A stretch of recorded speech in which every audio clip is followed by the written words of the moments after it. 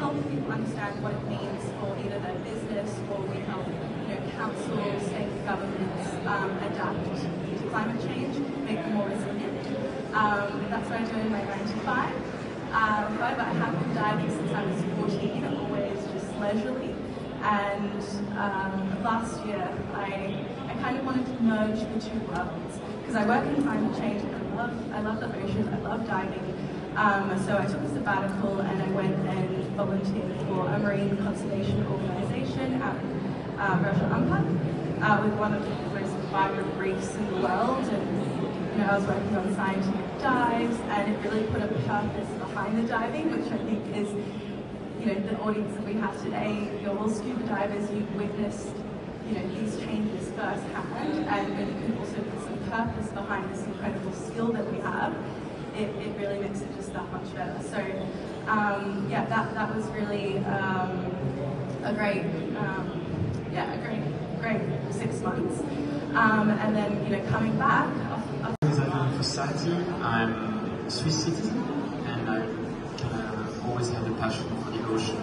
Growing up in Italy, my grandparents' house at the ocean Mediterranean Sea, and originally from a background of biology and research, I slowly decided to switch towards marine biology, and I performed that in Portugal, but then had the opportunity to come to Australia to do my master research, and I've been doing so for the last year and a half here in Brisbane, studying reef fishes of Eastern Australia and how they are affected by climate change in the last 15 years, and the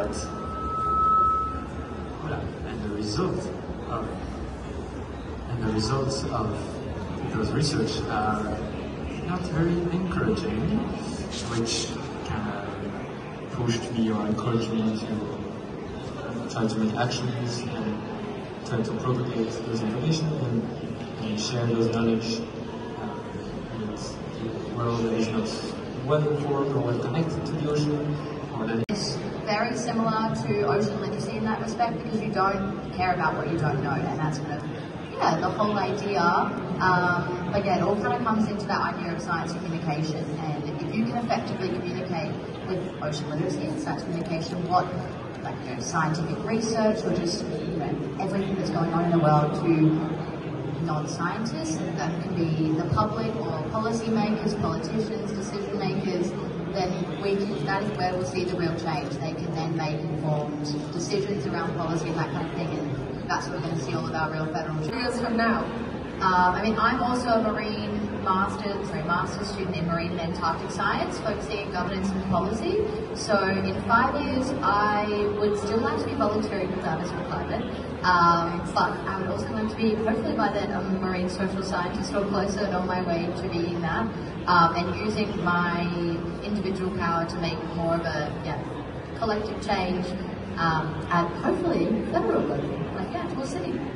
Absolute destruction, and it's from the perspective of politicians or scientists or media who like a dramatic story. And we know part of that is very true, we know what's changing. But we know as divers that it's a much more complex and nuanced story than that. We've got our heads in the water every day. We see change, but we also see the magic of what's under there. And so how do we get that story into advocacy, into politics, into media? How do we get that diver experience, that collective experience and story heard? And so that's what Divers for Climate is about. In Australia, there's 170 climate groups. Can anyone guess how many are related to the ocean? No guesses? I'll tell you, 3 of 170. Yes, when things happen in the ocean, they all want to talk about it without very much thinking about the people on the front lines, which are divers and tourism workers. So our mission is to change that, get our voices heard.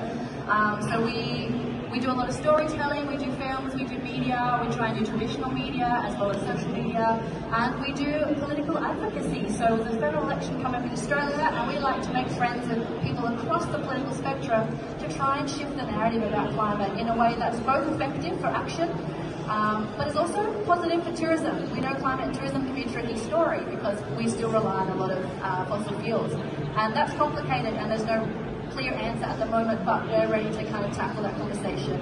We have History Bay, with signs, with a drone camera, to say that we would like candidates for the upcoming federal election to tell us what they're going to do for our oceans and for climate, because a lot of divers are doing what they can, a lot of tourism operators are doing what they can.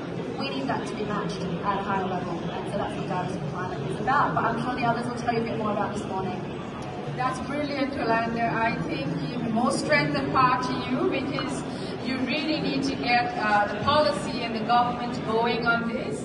So it so resonates with the Young Environmentalists Programme Trust in the Oceans of India, who is really trying to enforce ocean literacy and climate education into the school and college curriculum, so that you have more citizen scientists and students exposed, young people exposed to choosing a career and a passion for the oceans, if not like being an oceanographist or a marine biologist or a diver, but choosing to fight climate change. Well, Nicholas is going to come. Over to you, Nicholas. 5 years from now, where do you see yourself, and how important it is to get into the classroom for ocean literacy through photography and coaching?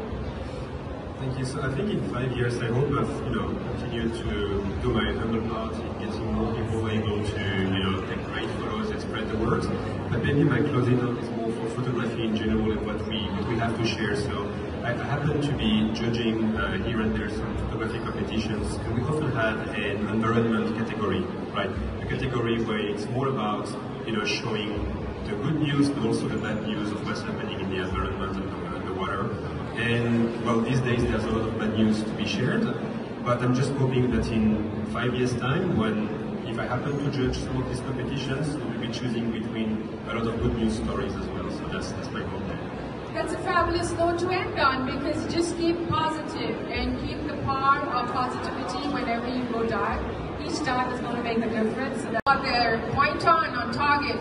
It's the government, it's the governance and the policy that needs to change. And these guys and girls here today are really, sharp, focused on that, and that's going to really hit not only Australia but globally, right? So more strength to you guys. Adriana, over to you for the closing note. I think I still want to keep a foot into science and research and try to play a leading role into developing and studying climate change and the effect on the ocean. But that being said, I really want to transmit that and verbalize that to the whole population, and disperse that knowledge, and sometimes cryptic knowledge, to schools, workshops, and such events to kind of broaden a bit the knowledge on exposure of the ocean to climate change. And it be in Australia or around the world, I don't know, we'll see. Excellent going. And of course, we're here celebrating diving, and I mean, a great group like Divers for Climate, making it all the way here. And I'd love to end with a powerful message from my mentor over the last 2 decades, as Dr. Sylvia Earle, is without blue, there's no green. And believe me, biodiversity is important and the forests are important, but our underground coral forests, rainforests of the ocean, our reefs and our marine biodiversity is equally important, and we are standing testimony here on stage here today to tell you that. And do we have much more time? 2 minutes more? Oh, thank you so much for being a lovely audience. I see that we have a great audience here today, and we can't be more thankful to ADEX and to OSTEC and the Ocean Conference here in Sydney, Australia. Thank you so much.